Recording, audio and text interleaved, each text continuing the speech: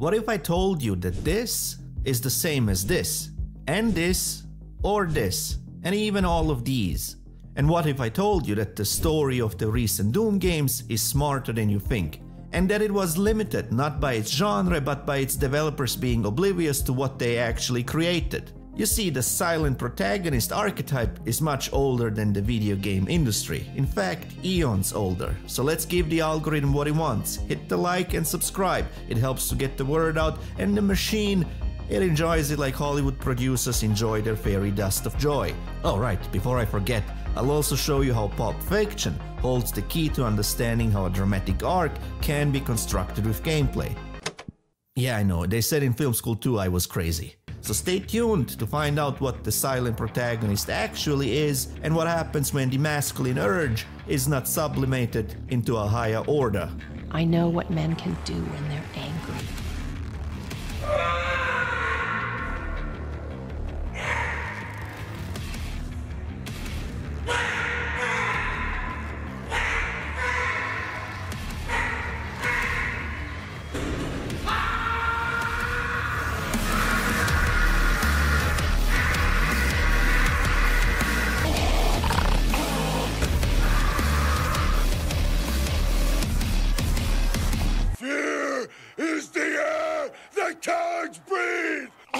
Psychonauts 2 was the first game I broke down on this channel, and it is a very feminine game. Nothing wrong with that, of course, but I thought it would be best then to tackle a game exuding masculine energy, to give yin its yang. Because I have noticed that developers are struggling to incorporate the narrative in rather masculine games. The narrative is offloaded into cutscenes or completely sidelined into a menu even, as it was done for Doom with the Codex. Now I don't know why that is, but I do know how to avoid it while not compromising on both gameplay and story. Oh, and if I have to explain to you the difference between feminine and masculine energy, well, this video might not be for you, or I don't know.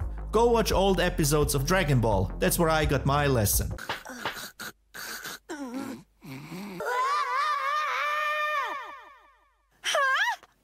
It's your balls, Bulma! They're gone! Now the reason why it's important for a writer to deal in both feminine and masculine energy is because it allows you to tackle the anima and the animus in your characters. This is what prevents you from writing flawless women and pathetic men, and also preventing the inverse as well, depending on one's biases and proclivities. The goal is to write complete characters, as all humans have both anima and animus in them, with varying degrees of course. So let's not waste any time and jump into the story of Doom. We wake up from what feels like an eternal slumber, and it takes us only a couple of seconds until we bash in the first demon skull. Less than 40 seconds in, that's how long it takes for the game to set itself up and hand over the reins to the player. Good job, id Software. We proceed in hopes of finding out what the actual hell is going on. But the masculine urge to turn chaos into order cannot be stopped. I think we can work together and resolve this problem in a way that benefits us both. Least of all with words. Enough talk! From here on we basically play a short tutorial. It lasts about 10 minutes or 2 hours if you're a video games journalist, and it sets up everything. The hero, the villains, and potential true villain, and all obstacles and conflict. Good job, id Software. As the game opens up, we get to do what every man wants to do in his life. To crush your enemies, see them driven before you, and to hear the lamentation of their women. But, like one of the best movies ever made, this game has exactly the same amount of women in it. So the lamentations of demons will have to make do. Once we enter the UAC facility, more of the game's narrative opens up. As humanity tried to harness a new source called Argent Energy, things went horribly wrong. Of course they did. The Argent Tower released a hell wave which turned most of the UAC employees into demons. Samuel Hayden gives us Argent cells to power up our suit.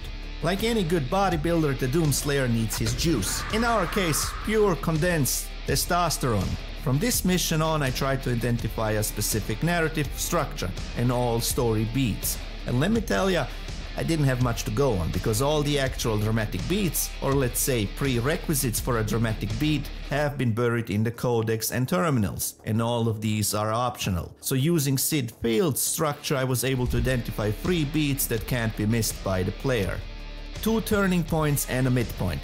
The first turning point being when Olivia Pierce wrestles the control of the Argent Tower away from us. It's a turning point because it shifts the story into a different direction. Now the Argent Tower can only be shot manually from the surface. The second beat is the midpoint. While it does not hold the key towards the hero's transformation, we'll get to that later as it relates to the silent protagonist, it is clearly in the middle of the game and it also raises the stakes. With the Argent Tower destroyed, there is no conventional way of shutting down the rift. So the Doomslayer must enter Hell and turn the demonic faucet off from the other side. The second turning point is when the Doomslayer discovers the existence of the Crucible, which would allow him to close the rift.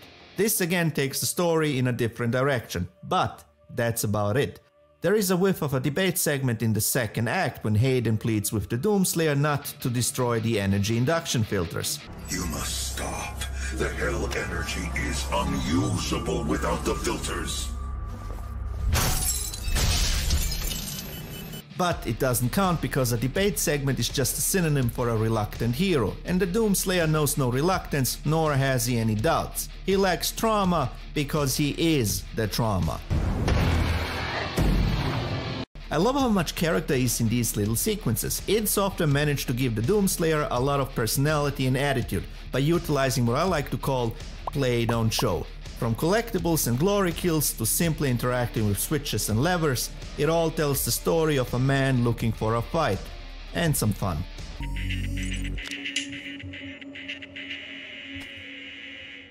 So the question now is, why was the story buried in the codex and the terminals? Why was it stripped to this 3-part skeleton? To answer this, we first must look at the man responsible for the game to begin with. Who he is and why he did what he did. You may not know his name, but you damn well know the fruits of his labor. You see, the Kaiser, and I'm absolutely not making this up, is a Hollywood legend, a myth, a mirage. What I'm about to share with you is deep but secret Hollywood lore. Ever wondered why the 80s were so awesome? I mean, you had everything. The best cars, the best music, the best hairstyles, and of course, the best movies. The Kaiser was responsible for all the glory of the 1980s. The Kaiser is the prototypical producer, the top G, the God Emperor. Forget Bruckheimer and Silver, forget Golan and Globus. It's all because of the Kaiser. Ever wondered how a group of men can line up, fire off 10,000 rounds, not hit a single thing, and still look cool? The Kaiser. Ever wondered why all exposition was exclusively delivered in a strip club? The Kaiser. Or how women get one line of dialogue and even that is cut short? The Kaiser. Or how everything had to be blown to bits, and I do mean everything. Ever wondered how to pack a foot long of homoeroticism into a movie and after watching it you come out straighter than Drago's haircut? I must break you. The Kaiser. And like any great man, the Kaiser had a weakness. It's drugs and women. I mean, come on, these are the 80s after all. As the legend goes, right before he vanished, the Kaiser's blood consisted mostly of quaaludes and the fairy dust of joy. And he had the habit of taking his elixir, well, straight from a Lady of the Night's... damn it. How do I explain this with YouTube-friendly terms? How is this supposed to work? You get it. I don't need to get into details. Anyway, one day his personal shaman brought him a synthetic elixir, straight from a secret CIA lab. And the Kaiser became the first and only person to take this synthetic elixir. Now, accounts differ, but what has been confirmed is that everyone involved that night saw a massive bright light. And the Kaiser simply vanished. His clothes were the only thing left. Some speculate he vanished into a different dimension. Others say he went back in time, while also some think he got sucked into the collective unconscious. This part couldn't be corroborated, but according to a security guard at Paramount, a few days later he claims to have seen what looked like a ghostly nervous system. It appeared for a few seconds only to vanish again from the Paramount lot. Now, as someone who has studied the dark arts and has a weird aunt obsessed with weird healing crystals, I got my own theories as to what happened. I think the Kaiser got sucked into the future. He was spat out by the collective unconscious 30 years later into the untamed wildlands known as Texas. He then took a new identity and has been living as the man you may now know as Hugo Martin. Now, I don't have any proof of this, but something similar has happened before when a very cynical stand-up comedian vanished. He then came back as a wholesome radio host, making content for the whole family. Mr. Scary Joker.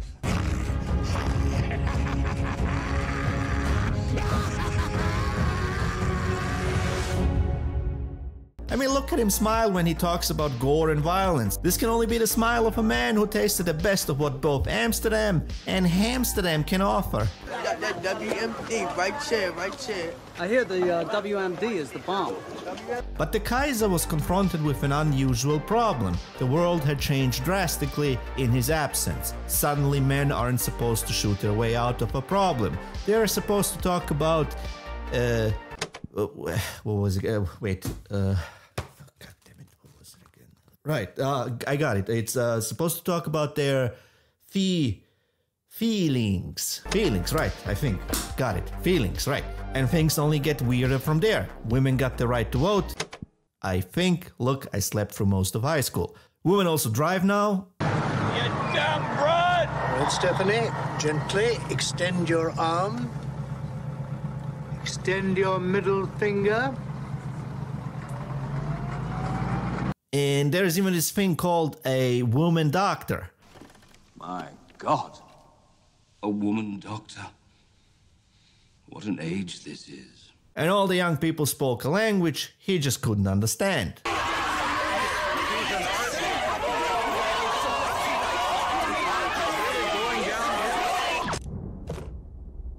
We're leaving. So the Kaiser was humbled. He retreated until he found a new job at id Software. Here he worked tirelessly, day and night, trying to figure out a way to recapture the magic of the 1980s, to bring back what was lost, to bring this back. I wrote a blog post a while ago about why I f***ing hate video games, because this is what it does, it appeals to like the male fantasy. Shut up, silly woman. But the Kaiser had to deal with something he never encountered before, a pesky little thing called gameplay. And he could not, for the life of him, figure out a way how to combine the narrative with the gameplay. It was easy in the movies. Thanks to the Kuleshov effect, even the blankest planks of wood was able to deliver a dramatic arc. I'd just like you to start off your unit again, John. All it would take is you're coming back. This was the last time. And so the Kaiser sidelined the narrative. We're struggling with the story. We really did. It was the last thing to fall in place because the game's going first. Oh, levels fall into place, secrets fall into place, we've got the glory kills, we've got all this stuff. I'm like, how the fuck are we gonna put a story on this? You know what I mean? And like I said, it was getting in the way, you know, like, because you stop the player and start trying to justify why he hates demons and everybody loses their shit. But little did he know that the movies he loved so much would hold the key in unlocking the narrative for the gameplay. The Kaiser had missed out on a crucial lesson. There are only two basic types of character and people tend to confuse the two all the time. These two are also mutually exclusive, and it's the two-dimensional and three-dimensional characters. Most people conflate a poorly written three-dimensional character with a two-dimensional character. They are not the same thing. What makes a three-dimensional character is their internal flaw. It is the reason the hero went on a journey to begin with. Another way to think of three-dimensional characters is that they have a character spine. A three-dimensional character has a need and a want, but only when they overcome their need will they get their want. So internal change is at the core of a three-dimensional character. Now, they don't have to change. Michael Corleone doesn't change. He keeps his flaw at the end of The Godfather and becomes the devil. Conversely, the two-dimensional character lacks a flaw and their spine is underdeveloped, but they still act as a catalyst for change. The difference is that the change is external. This is why One Punch Man and the gang from It's Always Sunny are the same thing. One Punch Man broke his limiter. He exists outside the hero's journey and in the infinite. That's the joke. Not again. All it took was one punch. so everyone around him goes through the hero's journey instead. In similar fashion, the gang's narcissism and self-absorption is a bottomless pit. They can't go anywhere else but lower. So everyone around them changes instead too. This is precisely why two-dimensional characters make great vehicles for primordial archetypes. Your noir detectives, your man's man, your psychopaths, your ultimate warriors, your killer robots, and for that matter, any killer in a slasher film. A constant does not change, but a constant will necessitate change around it. That's why you can build a dramatic arc with two-dimensional characters, and the silent protagonist is just a synonym for two-dimensional. So why is the games industry struggling with creating a dramatic arc with the silent protagonist? Remember in my Attack on Titan breakdown how I said that every dramatic arc is a tug-of-war battle between the hero's facade and the hero's flaw? That both 3-act and 5-act structure, as well as Kisho Tenketsu, are different vehicles to burn away the facade, to make the flaw visible and force the hero to change, or not. That is true for 3-dimensional characters, so what about the 2-dimensional ones? Here, it's a tug-of-war battle between a lack of awareness and awareness. This is why in the midpoint, instead of finding a key to their transformation, the two-dimensional character finds a key to more awareness. For example, at the midpoint, the detective finds the first hint for who the killer might be. If you watch classic James Bond, you'll realize that at the midpoint, Bond discovers the true plan of the supervillain. Usually under threat of losing what he cares most about, his crown jewels. That's why it's also a midpoint. It's in the middle and it raises the stakes. But instead of finding a key towards transformation, it's a key towards more awareness. And the reason the games industry struggled with both 2- and 3-dimensional characters is twofold. On one hand, the 2-dimensional character is predominantly used in serialized television. This is how you get 10 seasons of Columbo without him ever changing. You just throw Columbo into a new scenario where he lacks awareness, and the whole cycle starts again. And on the other hand, the classic 3-dimensional way of burning away a hero's facade is at odds with the gameplay. You see, the more a person plays a game, the better they get at it, unless they are a video games journalist. And so the player will never reach a breaking point, never reach the dark night of the soul. Well, unless they're playing a Soulsborne. Unfortunately, not every game and story needs or has to be a Soulsborne, and we'll get to those games too eventually. Especially because they're the only games I know of where people play a dramatic arc without even realizing it. But what if I told you that understanding Pulp Fiction could have solved the Kaiser's quandary? Pulp Fiction is on many levels the complete opposite of what the 80s delivered. However, it holds the solution to bringing the magic of the 80s into gameplay form, and 2 games have capitalized on exactly that solution. So let's take a look at Pulp Fiction. You see, when Pulp Fiction came out, everyone thought it broke the mold, that Quentin Tarantino and Roger Avary constructed a circular narrative non-chronologically.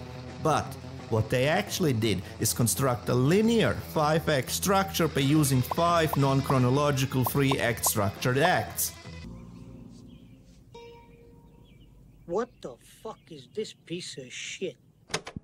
Right, easy enough? Or, it sounds horribly convoluted. So let's see if we can make it visual. You can skip to this mark if you want to avoid any Pulp Fiction spoilers. Pulp Fiction tells 3 separate stories. Pumpkin and Honey Bunny hold up a diner. Vincent has to take his boss's wife, Mia, out for dinner. And Butch fails to throw a boxing match. On the surface, it looks like 3 disconnected stories arranged non-chronologically. So why did it work, even for mass audiences? Well, when you line up each beat across a linear 5-act structure, you can see how a completed hero's journey is created, a completed and linear dramatic arc.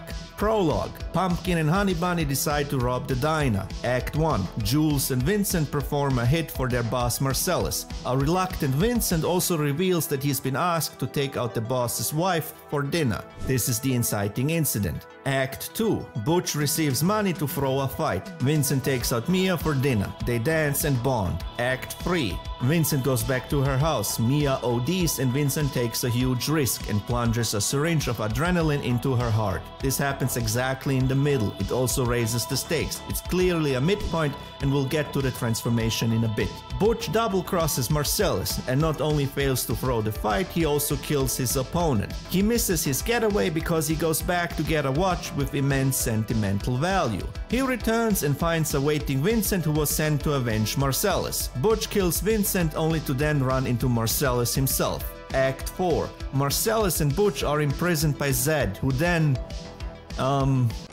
let's just say he gives Marcellus a very unpleasant Dark Knight of the Soul segment. Butch saves him and is free to return to his girlfriend. Upon her questioning, he just elicits... Zed's dead, baby. Zed's dead. Marking the whole ordeal as a Dark Knight of the Soul segment, or a crisis point with a clear whiff of death. Act 5. We are back in the diner of the prologue. Pumpkin and Honey Bunny pull their guns only to be confronted by Jules and Vincent. Jules overcomes his flaw in an act of redemption, and Vincent lives to fight another day. Pulp Fiction is ordered specifically to create a hero's journey. It hands the baton between the characters, and by moving Vincent's death to before his showdown and victory in the diner, Tarantino and Avery create a classic call to action, adventure, death, and rebirth structure. Each character gets their own complete 3-act story, and by intercutting and reordering them, the writers create an overall linear 5-act master shape, complete with a midpoint that holds the key for transformation, to choose life over death. The script delivers a clever and unexpected happy end. I like to call this method... Somebody unlocked 100% of the cerebral capacity. 100%? Yes. The pulp method. This is big brain time. And this pulp method is exactly what allows video games to tell some really good stories. Because if I can arrange a linear hero's journey with 5 non-linear 3-act structured acts, why can't I do the same with 5 key Shotenketsu acts? Well, you can. And similar to Pulp Fiction's success, people may not understand what they're watching, but they will feel it. Or for games, they might not understand what they're playing, but they will feel it, playing a dramatic arc. And 2 games have done exactly that. Both Star Wars Jedi Fallen Order and Marvel's Guardians of the Galaxy offer a solution to our facade problem. I have only started to play Jedi Survivor, but I can already see it's doing the same thing. You see, if you can't burn away the facade because the player keeps getting better at the game, what can you do? You invert the facade instead by combining elements of both the 2 and 3-dimensional character types. The facade is inverted with the flaw through more awareness, and the skill tree is the catalyst for this. All you do in Jedi Fallen Order is play through Cal's trauma. Each skill unlocked offers more awareness of Cal's trauma and flaw, and it all culminates into a proper Dark Knight of the Soul segment, where Cal can't escape his trauma and he must confront his flaw. In similar fashion, Peter can only become a true Guardian of the Galaxy by overcoming his flaw, and it's directly linked to the final skill in the skill tree. Only when Peter finally accepts that his mother is dead and that he must let go does the player unlock the most powerful ability. And the same is done for every other Guardian in the game. All gameplay is a build-up for the dramatic arc. It's pure play, don't show. So let's see what the Kaiser could have done to improve Doom 2016's story, and let's see if we can give it a rating. Demigods are some of the most interesting archetypes for one simple reason. They got a foot in both worlds. A good way to think of demigods is as guardians.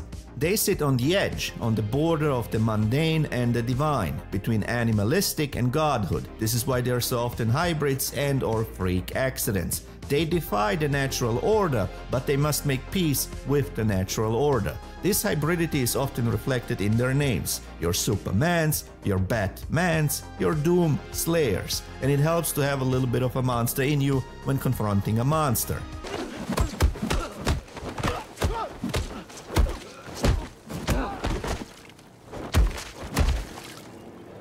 and the story buried in the codex is that of a demigod. Now, there are ways to make everything in the codex playable. The first thing you realize when reading the codex or interacting with the terminals is that this Doomslayer is an established demigod. So we can't really go the three-dimensional arc of a man turning into a demigod. Instead, we need to implement a two-dimensional arc of more awareness. Interestingly enough, that's exactly what the sequel does. The first thing I would do is connect every bit of exposition with the skill tree. Your runes, your argent energy cells, your weapon mods. They're basically boons bestowed to us by the gods, and as such, they all should hold a key towards more awareness. So instead of reading how the Doomslayer is to demons what a vacuum cleaner is to cats, we get to play it.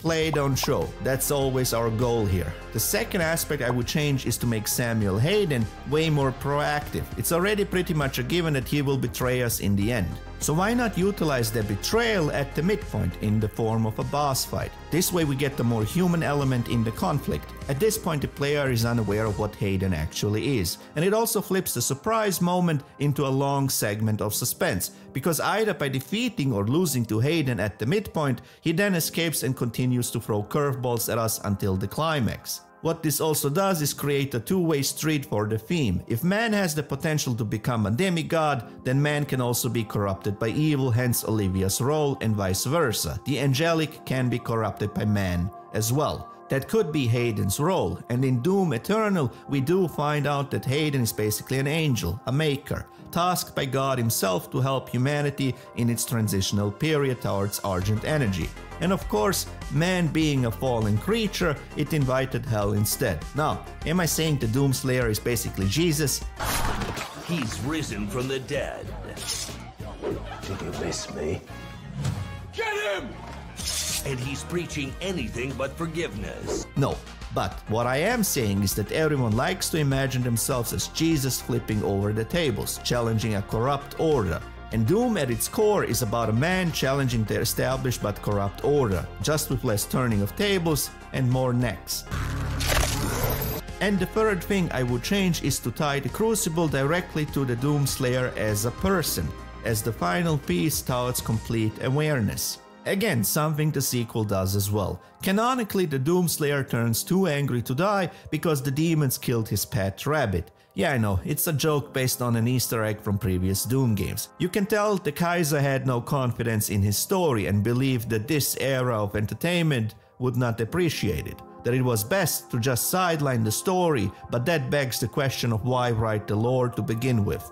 Well, because people actually do crave this type of story a lot, and it's as old as human civilization itself. So the Crucible should have been a relic from the Doomslayer's past, a family item, either from his wife or children, or even a family heirloom. And after his family was massacred by the demons, the item transformed into a tool of vengeance. This is why I would flip the boss fight with the Hellguards. Only after uncovering the Crucible does the Doomslayer have the power to defeat the Hellguards. Again, something that the sequel does as well. This way the entire gameplay builds towards complete awareness for both the player and the Doomslayer. And that's the storytelling of Doom 2016. It's okay, definitely one big missed opportunity that was corrected with the sequel. So let's see if we can give it a rating. Before we start, I want to emphasize one thing.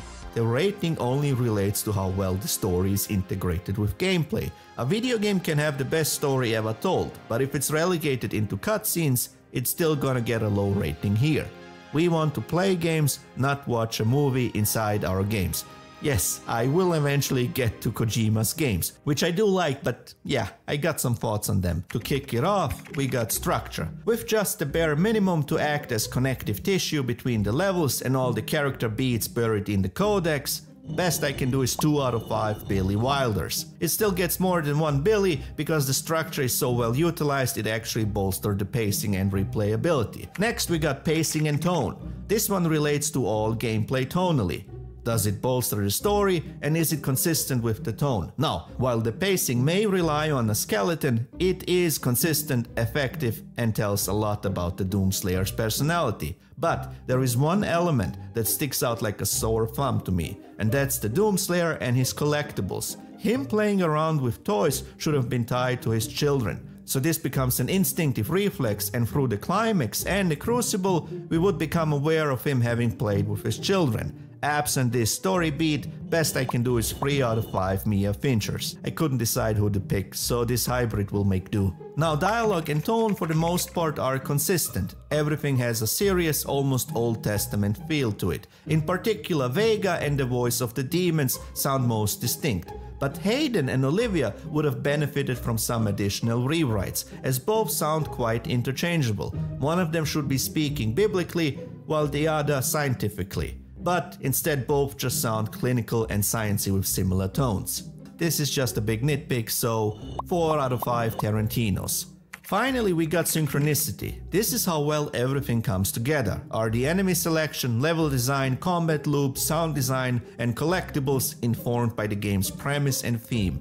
Yes and no. This is where I have to remind you that our goal is play don't show. We want to play a dramatic arc. So while all the elements chosen make sense, most of them are not tied to a dramatic arc like they were in Psychonauts 2. I'm gonna stick to my guns here and give it only 2 Carl Jungs. Pulling the average, this gives us a final rating of 2.75 Jeff Keighley's. Yes, the Dorito Pope himself is a perfect representation of my utterly unbiased rating system. So let me know in the comments what you think of this approach. And have you played any games recently with a proper dramatic arc utilizing the pulp method? I have noticed that big budget games like Jedi Fallen Order seem to handle the dramatic arc quite well. My theory is that they simply have more resources to play around with the narrative, to find the sweet spot, which means the faster this approach is distilled into something practical, the more developers will be able to use it. In the meantime, stay tuned for the next episode where we deep dive into the movie responsible for why I went into filmmaking